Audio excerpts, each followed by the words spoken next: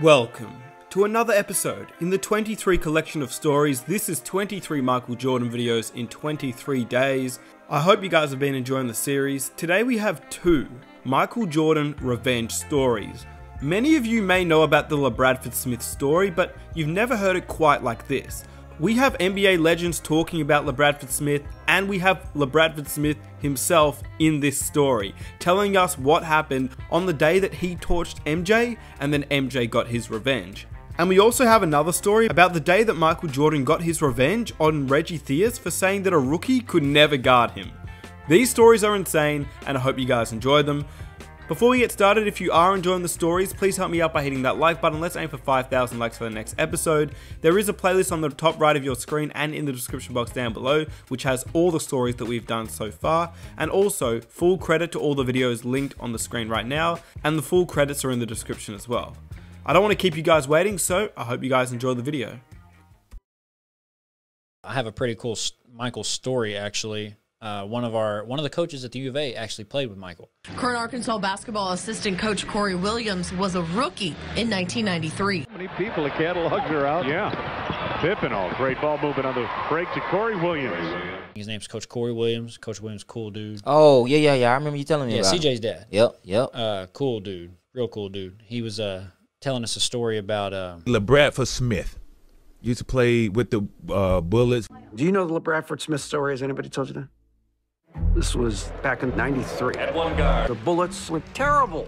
LabradFord Smith was their draft pick. But this is what I always say, you never know. It could be your night. You never know. He had 38 points on MJ. this dude goes off for like 40 on Mike. This night is LabradFord Smith's night. Bradford Smith left wing drains it.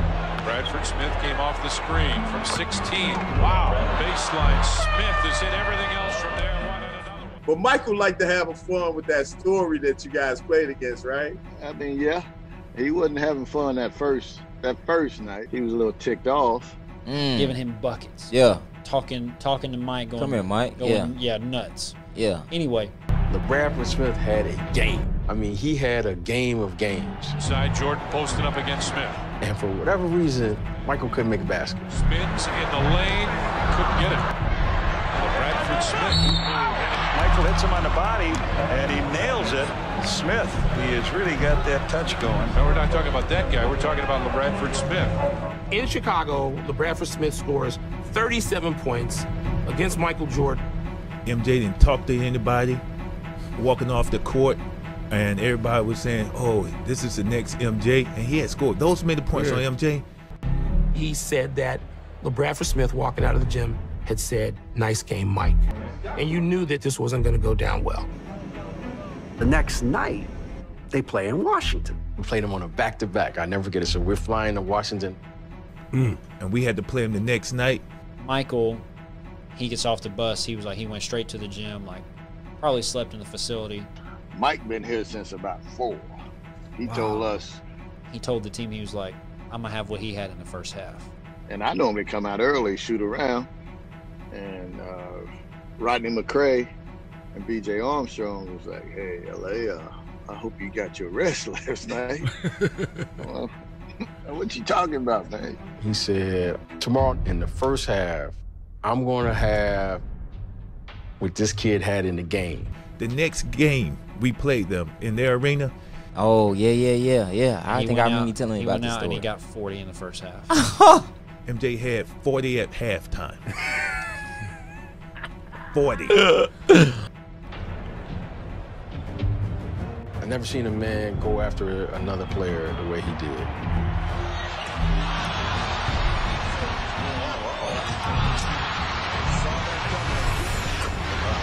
Jordan scores 36 in the first half. He's concentrating almost solely on LabradFord. He took such umbrage at a guy saying, "Nice game, Mike," that he torched and humiliated him in front of 20,000 people. 10 to go on the shot clock. Jordan down low. Regarding LabradFord. Jordan on a 2-game series. Jordan picked up by Jones. 3. Jordan for 3. Oh, yeah. Uh-oh, the backdoor offense. Michael Jordan lets fly for the out. Finds Jordan. It reflected when he would shoot free throws. Tough shot, good rebounders. You got a 35-year-older. Right back to MJ. Oh, they're slipping away. Michael for three. Oh, LabradFord Smith. Michael takes it on the turnaround. Fast forward to decades past the incident, and there's a rumor that this never happened. LabradFord Smith never put his arm around Mike and said, "Nice game, Mike." A couple of writers went up to Michael and said, "Did this ever happen?" And Michael was, with a smile, just like, "No, I made it up." There's nothing he would not do to get himself to the place where he's going to beat you. I think he finished. I think he finished with like 53. I'm gonna have what he had in the first half. He told us, "Y'all take the night off. Just give me the ball." Wow. And I was like, "Damn, all right, let's lace him up." Damn, to just know that is stupid. And you never heard of LabradFord Smith again? Never. And I'm from D.C. I don't remember LabradFord Smith. That's funny. So he gave Coach Williams a nickname. He called him Pee-wee. 1993 ended with the Bulls' third straight title and, as promised, a championship ring for Williams. He looks at me, he said, "Pee-wee, I'm going to win you a championship." And so when we won, he said, "Where's Pee-wee? Where's Pee-wee?" I said, "Didn't I tell you? Didn't I tell you?" And so he gets on national TV. You know, from Corey Williams to Ed Neal, all the guys that were going to injury reserve. This is a great Michael Jordan. I mean, he didn't have to mention me. You dream about having an opportunity to play with him at some point or to play against him. He would always make the new guys play him one-on-one after practice. Really? Yeah. Yeah, it was just kind of like a hazing. And Coach Williams was like, you know, I'm young. I'm like 22, 23. I'm thinking, like, I can guard this dude. Yeah. And he said they checked up and he blinked and Mike was gone. He couldn't, and he was at the rim, like hanging from the rim. Yeah. And I didn't even let him score. And he just got so mad. He walked out and Mike goes, "Hey, Pee-wee." And he turned around and he goes, "Don't get mad. I do this to everybody." Yeah. Like, what a flex, man. Man, I know. Dang, bro. That's cool. Michael was interested because, you know, we played in college, and so I used to, like, sometimes before the game, before the night before, we, you know, go eat or go to his hotel room, and he was really mad at Reggie Theus. What happened is when I was in Chicago, I thought I was going to live there forever, but then when I got traded, I was like a man without a city to live in. Because when he got traded, when Reggie got traded, Michael was the draft pick coming in. The Chicago Bulls pick Michael Jordan of the University of North Carolina. I missed playing with Michael Jordan by 15 minutes, by the way. How about that one? That's crazy, all right? Right? Tell that story. I really never thought that I would leave Chicago, but Your trade deadline is in February, and it's February at a certain time. And obviously I was going through, you know, problems with Kevin Lockery at that time, and they wanted to trade me. But it would serve the organization right for them to wait to the last minute and no one say, you know, we're going to give you his value, and the deadline pass him up, and I end up staying for the rest of the year and being a pain in the ass for him because I will not be quiet. And Reggie was like, "There's no guy who can replace me that's a rookie." 15 minutes before the deadline where they couldn't have traded me, and they drafted Michael Jordan the next year in that draft. So he said, "Just tell Reggie that I'm going to get 45 tonight." So I went to the locker room. I said, "Reggie, Michael said he's going to get 45 tonight." Live from Arco Arena in Sacramento, KOBR Sports presents exciting NBA action as the Sacramento Kings host the Chicago Bulls. At 6'6" from North Carolina, Michael Jordan. At 6'3" from North Carolina, Kenny Smith.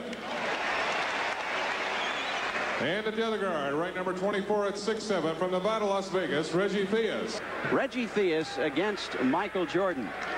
And here's Michael J., the man that many have come to see here in Sacramento tonight. Jordan, the drive, gets Theus in the air and scores off the glass. Jordan, drive off the glass. Reggie and two by Harold Preston that just haven't fallen for him. Bulls back on the break, and Jordan the lay-in, but the Kings charge right back down court. Theus the drive, looking for the foul and didn't get it. Tempo's picking up. No look pass to Sellers from Jordan. How about that play? Thompson, shot blocked from behind by Jordan. And that's another category he leads the Bulls in as he goes back the other way to score it. Jordan, pull-up jumper, got it. Remaining in the third. Here's Diaz. Had it knocked away. Jordan the steal. Tongue hanging out everywhere. Jordan to the hoop and jam it. And yeah, that gets a cheer from the crowd at Arco. You wanted to see a jam? Well, here's one Michael Jordan style. Diaz on the dribble, off to the right, takes it in, and Jordan steals the ball. Here's Michael Jordan on the drive. In on Joe Klein, all the way to the hoop, scoop shot. A spectacular play by Michael Jordan.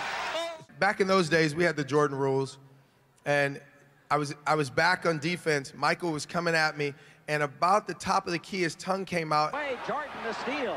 Tongue hanging out everywhere. And I could see it in his eyes, he was about to dunk on me. Of course, I had fouls to give. He never made it to the rim. He ended up on the floor, which was normal. Michael Jordan made a big difference because if you didn't guard Michael a certain way, he would embarrass your entire team. So you had to guard Michael differently. So he ended up with 43. And so he comes into the locker room. He said, I didn't get 45, but you got to come to Chicago. Like, now that's supreme confidence. That's supreme confidence. He was mad that he didn't get 45. And I hope you guys enjoyed the video. These were 2 times that Michael Jordan got his revenge, and I thought they were pretty good stories. If you did enjoy them, please help me out by hitting that like button. Let's aim for 5,000 likes for the next episode. Be sure to hit that subscribe button and the notification button so you are up to date when a new video releases. Here are 2 new Michael Jordan videos I think you will also enjoy, and I'll catch you guys tomorrow. Take care.